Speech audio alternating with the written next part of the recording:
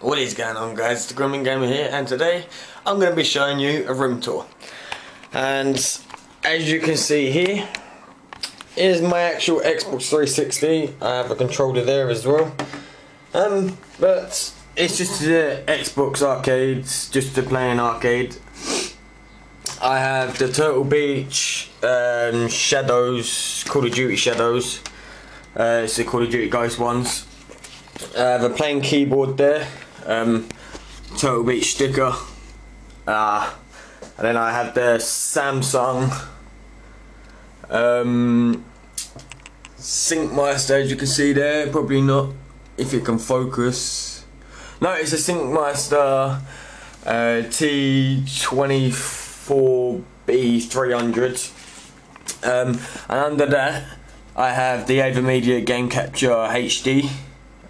Pretty nifty device, but that does all the recordings and that for the Xbox over here. And then obviously I have the AT2020. If I move that out of the way, there's the AT2020 with the blue icicle there. And I bought a stand because I just got this, the AT2020 with it. But and then I got the Pop Shield that links into this here. What else we got? We have a Samsung monitor here. It's a 22 inch. This is a 23.6 inch, I think, yeah, or a 24 inch, and this is a 23 inch, the black one. And then here I have the Logitech G19 keyboard. It's a very expensive keyboard, guys, so I wouldn't advise getting it. It's a proper gaming one. Basically what happens is I can link all of these buttons here, the G1 all the way to G12, and what they do, if I press G1 and I've linked it to Battlefield 4 on PC, the Battlefield 4 controller will come up, and I can play Battlefield 4 with the exact controls, which I think is pretty nifty. I also have here, which is the Logitech G9X gaming mouse. A very expensive mouse, guys. I'll go over all the prices very soon at the end of it. Excuse me. What else we got? We've got a few games there, if you can see. Just a few there. I'm not a big game guy, so I just play Call of Duty and that, so I'm playing Minecraft at the moment. But this is what I wanted to show you. This is my gaming PC. Can you see that in there? If I turn it, you might be able to see it. I don't know. If the quality of this is pretty bad, guys, I apologise, but in here you have a GS600 fan. I have 3 of them in here.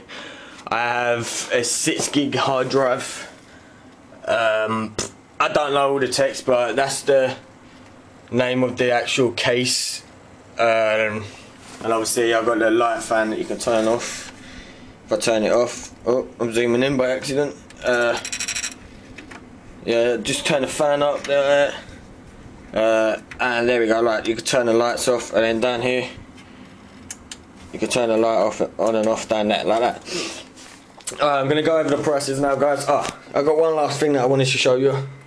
I have this, which is a very nice controller with my Control Freak. I'm going to put on it. But this is actually a scuff. I got this for Christmas. I think my fiance bought me it, and ever since then I played a lot better, like Call of Duty games. Just played a lot better with it. All I got is the trigger stops, as you can see here and here, and then the A and B paddles there. But apart from that, guys, it is a pretty cool controller.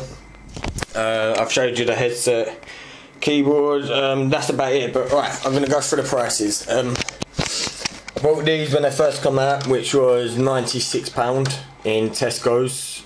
You probably got Costco's in America. I don't know anywhere else, but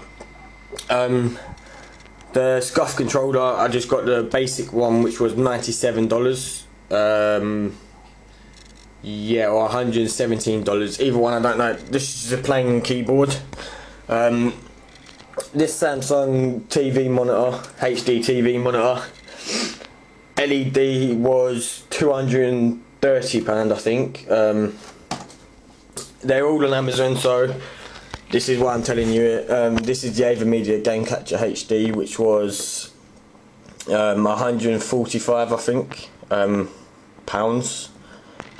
Yeah, I think it was.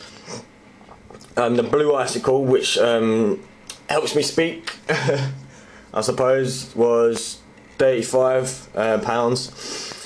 The AT2020 mic was, how much was that? 90, I think. It was just the mic and nothing else, and the adapters. But apart from that, it still works. I've got the Pop Shield, which was only $4.99, I think. And then I got all of this, guys. This setup, I paid £550 for it, but on Amazon they're a little bit different. This keyboard here is £340, I think.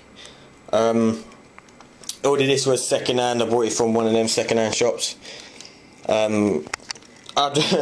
It works, so it don't bother me. But the monitor is only £170, guys. 23 inch. What is it? It's a Samsung Syncmeister again, S instead of T, 24B300. It works. Moving along to the mouse. This mouse, guys, is, and you won't believe me, but if you type in Amazon, the G9X gaming mouse, as you can see the shape of it and that, where your thumb positions in here like that.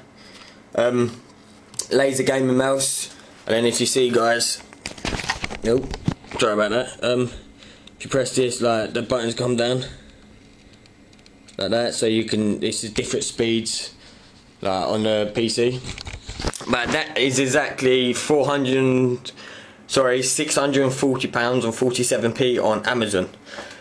Yeah, that's what I thought when I see it, but never mind. And then I just got a mat for a couple of quid, a mouse mat for a couple of quid, which didn't really matter. So right, now we've got the HDD, which I attached to the AverMedia.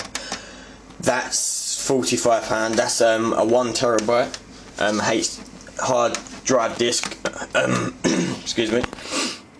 The case for this PC is £97 on Amazon. It's an Antec, as you can see there. Right, you can see that. I don't know all the specs in it, but I know the fans. I have 3 of them with the LED lights in them, and they are £45 to £95. It's very so. I'm not going to leave anything in the description for this apart from the case, so you can see the case. Apart from that, guys, that is it. That is my gaming setup.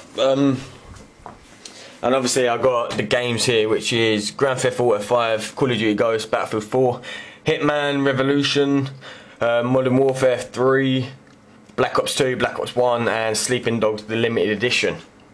Apart from that, guys, I hope you enjoyed. If you did, hit that like button, and guys, subscribe today and join the team. Thanks for watching.